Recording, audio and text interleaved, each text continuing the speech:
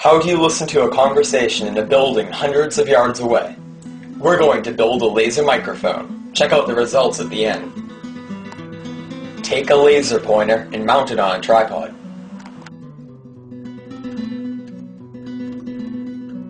Take an old pair of headphones and cut the wire free. Then strip the end to reveal the 3 inner strands. This is a photocell. Its resistance to an electrical current changes with the intensity of the light striking it. Solder one pin of the photocell to the red and white wires of the headphone cord. Solder the other pin to the black wire. Clip the photocell and cord to a second tripod or other sturdy, portable base. Now, plug the headphone jack into the microphone port of a laptop, tape recorder, or MP3 player.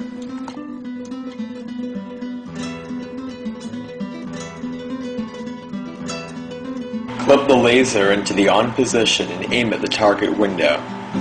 Position the reflected laser beam onto the cadmium sulfide photocell. When the window is struck by sound, it bends, causing the laser beam's reflection to vibrate. The photocell and recorder transform this vibrating reflection into the sound inside of the room. With the beam reflected onto the cell, all you have to do is press record. What you are hearing right now has been recorded with a homemade laser listening device.